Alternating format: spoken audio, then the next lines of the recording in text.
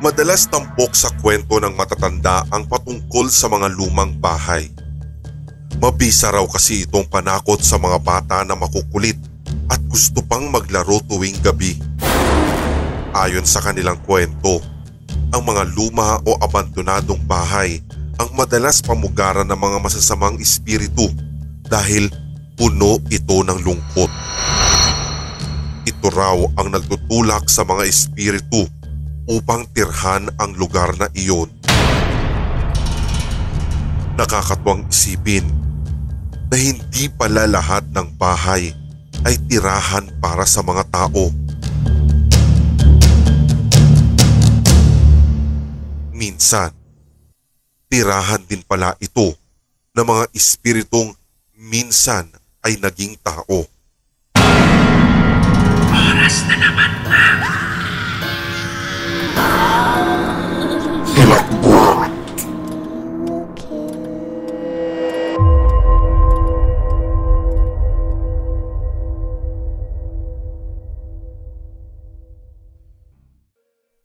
Malamig ang simoy ng hangin. Madaling araw na naman nakauwi mula sa trabaho si Minda. Nagtatrabaho kasi siya bilang isang accounting analyst sa isang kumpanya sa Pasay, kaya madalas siyang gabihin dahil sa Cavite pa siya nakatira. Kasalukuyan niyang nilalakad ang kalsada papunta sa kanilang bahay. Pinagbabawalan na kasi ng homeowners ang kahit na anong pampublikong sasakyan na walang sticker na pumasok sa kanilang lugar, lalo ang mga tricycle. Nagiging talamak kasi ang nakawan at ang aksidente sa lugar. Sa kanyang paglalakad, madadaanan niya ang isang lumang bahay na ayon sa sabi-sabi ay pinamamahayan ng mga multo. Ito ang laging pinangangambahan ni Minda tuwing uuwi siya ng ganong oras. Hindi naman siya naniniwala sa mga multo at ayaw pa rin naman niyang makakita nito kahit isa. Base kasi sa mga kwento ng kanyang mga kaibigan, kapag nakakita ka ng multo, ay pwede ka daw nitong dalawin hanggang sa iyong pagtulog.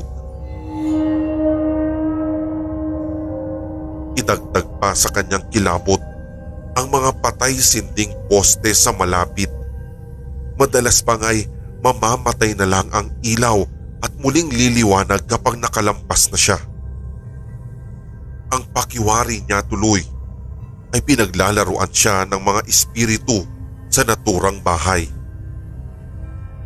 Isang tipan na lang ang layo niya mula sa bahay nang biglang isang matinis at nakapangingilabot na huni ang pinalabas ng isang pusa. Kulay itim ang nakatayong mga balahibo nito at matalim kung makatingin ang naninilaw nitong mga mata. Dito'y nagsitayuan ang balahibo ni Minda. Halos sumiwalay na rin ang puso niya sa sobrang kaba at mabilis niyang ipinagtabuyan ng pusa, pero inilabas lang nito ang matatalim na kukong nagbabadyang kumapit sa kanya. Kahit na nga mahangin ng oras na iyon, hindi niya mapigilan ang magpawis sa sobrang hilakbot. Nanginginig ang kanyang mga tuhod at gusto na niya agad makauwi sa kanila. Naglakad siya ng matulin, ngunit parang ayaw bumilis ng kanyang paghakbang. Tila malayo-layo pa ang dapat niyang lakbayin. Hindi pa niya matanaw ang kanilang bahay. Nagsimula na namang magpatay-sindi ang mga ilaw ng poste.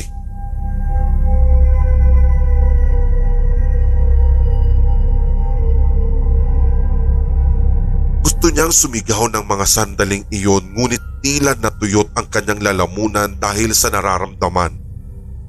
Ang kanyang dila ay halos magtago na rin dahil sa sobrang kaba. Hindi niya magawa kahit na umusal. Nangangatal pa ang kanyang labi. Malilikot ang mga mata ni Minda habang inililibot ang kanyang paningin sa buong paligid. Sa tuwing mapapadaan ang kanyang mga mata sa lumang bahay na iyon, may kung anong sindak ang nararamdaman niya mula sa kaibuturan ng kanyang puso. Pakiramdam niya kasi ay may pares ng mga mata ang sa kanya ay nakatingin. Para bang nangingilala, nagbabadya at sadyang nanlilisik. Dahil dito, mas binilisan niya ang paglalakad kumpara sa nauna. Halos patakbo na siya kung tutuusin. Bigla rin siyang nakaramdam ng kakaibang lamig na nanuot hanggang sa kanyang mga buto. Hindi normal. Nakakabalisa. Nakapagtataka. Psst! Isang sutsot ang kanyang narinig at nagmumula ito sa loob ng bahay. Sa loob ng lumang bahay.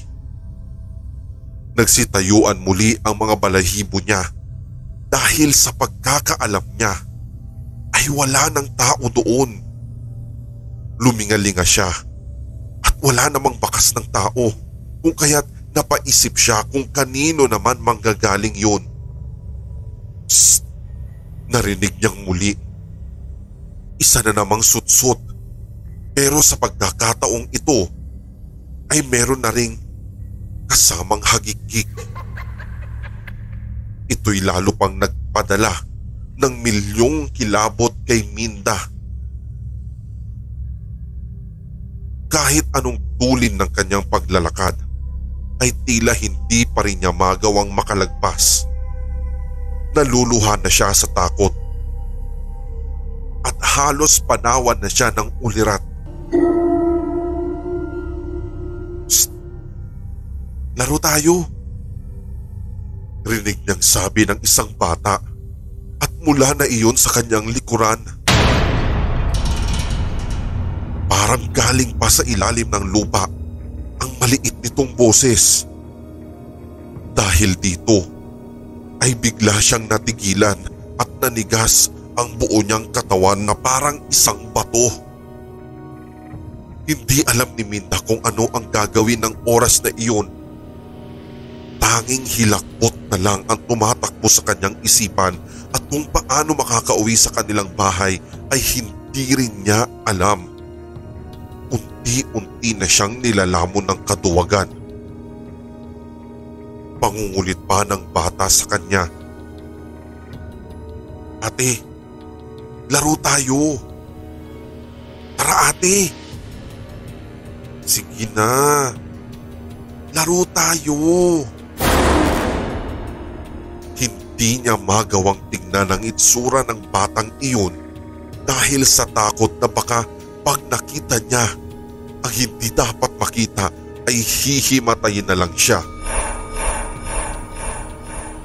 Ramdam niya ang pagbaba ng temperatura ng kanyang katawan. Maging ang kanyang buong sistema ay nararamdaman niyang unti-unting bumabagsak. Lumakas bigla ang ihip ng hangin at nanuot hanggang laman ang lamig nito. Mas nakadagdag pa ng kilabot ang tagbong iyon. Ate! Mahinang sabi nito at saka dahan-dahang hinawakan si Minda. Nakakangilo ang lamig ng palad ng bata na siyang humihigpit sa bawat paghawak nito. Napapangiwi na lang si Minda sa sakit at kagat na niya ang ibabang labi habang nagpipigil. Ate, maglaro na kasi tayo. Nakakarindi na ang tono ng bata. Umalingaw-ngaw pa ang naturang sigaw na iyon na halos ikabiyak ng bungo ni Minda dahil sa sobrang lakas. Nakakatakot, nakakabingi Inilagay ni Minda ang dalawa niyang kamay sa kanyang tenga upang hindi gaanong marinig ang susunod pang sasabihin ng bata na patuloy sa pag-alingaw-ngaw ng sandaling yun. Napaupo siya sa sobrang sakit nito sa tenga at kita na ang ugat niya sa ulo na halos mapatid na. Sadyang nakapanghihina. Ilang segundo lang, tumahimik muli ang buong paligid. Iniangat niya ang kanyang ulo at dahan-dahang nilibot ang tingin sa kanyang paligid. Nakapagtataka na lamang na wala na ang bata. Sa tingin niya ay makakauwi na rin siya ng matiwasay sa kanilang bahay. Dito'y huminga siya ng malalim. Dahan-dahan siyang tumayo at inayos niya ang kanyang sarili at nagsimula na lang maglakad muli na para bang walang nangyari. Bago makarating sa kanilang bahay ay may intersection muna siyang lalagpasan at dito madalas na napapabalita ang sunod-sunod na aksidente. Sa kanyang muling paglalakad, dito'y nakita niya ang isang bata na kumakaway sa kanya sa kabilang kalsada. Nangunot naman ang kanyang noo dahil sa pagtataka at bigla na lang nanlaki ang kanyang mga mata nang makitang duguan ang batang iyon at kitang-kita pa niya na may nakatarak na screwdriver sa ulo nito. Nakapagtataka na lang na kahit ganon ang kanyang lagay ay nakangiti pa ito sa kanya habang kumakaway na animoy iniimbitahan siyang tumawid. Hindi.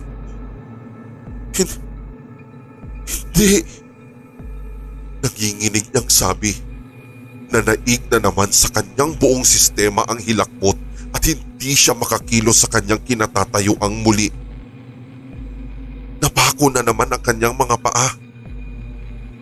Bigla na lang siya nagtaka nang biglang may sumulpot na tao sa tabi ng bata at parehas ito ng kanyang suot, ngunit puno ng dugo ang damit. Basag ang bungo nito na halos lumabas na ang utak. Kita rin niya na bali ang paa at ang kanang kamay nito. Lalong nanlaki ang mga mata ni Minda nang sa unti-unting paglinaw ng imahe nun ay nakita niya at nakilala pa niya ang katabi ng bata.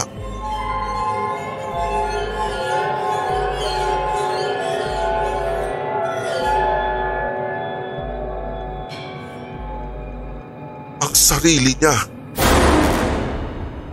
Nakita ni Minda ang sarili niya nakatabi ng batang iyon. Kumaway ulit ang bata, ngunit hindi tulad ng kani-kaninay kumakaway na ito bilang pamamaalam. Unti-unti na lang naglaho ang bata at maging ang babaeng kasama nito na kamukha ni Minda. Naguguluhan na talaga siya sa nangyayaring iyon at hindi niya alam kung anong intensyon ng bata sa kanya. Walang ano-ano'y biglang nagliwanag ang kanyang paningin at siya'y nasilaw ng todo. Hindi niya maaninag ang daan at ang tanging alam niya ay umaalingaw-ngaw ang isang malakas na tunog na papalapit sa kanyang pwesto. Pinilit niyang irehistro ang liwanag na iyon at nanlalaki ang kanyang mga mata sa nadiskubre dahil isang kotse ang umaharurot sa kinaroroonan niya. Huli na ang lahat nang mapagtanto niyang malapit na sa kanya ang kotse. Namangga siya nito at tumilapon siya sa gitna ng kalsada. Dahil hindi napansin ng driver na may nasagasaan siya, ay muli na namang nabangga si Minda at naipit ng mga gulong ang kanyang payat na katawan. Namilipit siya sa sobrang sakit. Halos impyerno ang nararamdaman niya ngayon. Parang pinipiga ang kanyang mga laman at inulit-ulit ng maraming beses hanggang ang kanyang luha ay tuluyang maging pula. Naging dugo. Dahil dito, unti-unti na ring nandilim ang kanyang paningin at tuluyan ng binawi sa kanya ang kanyang buhay.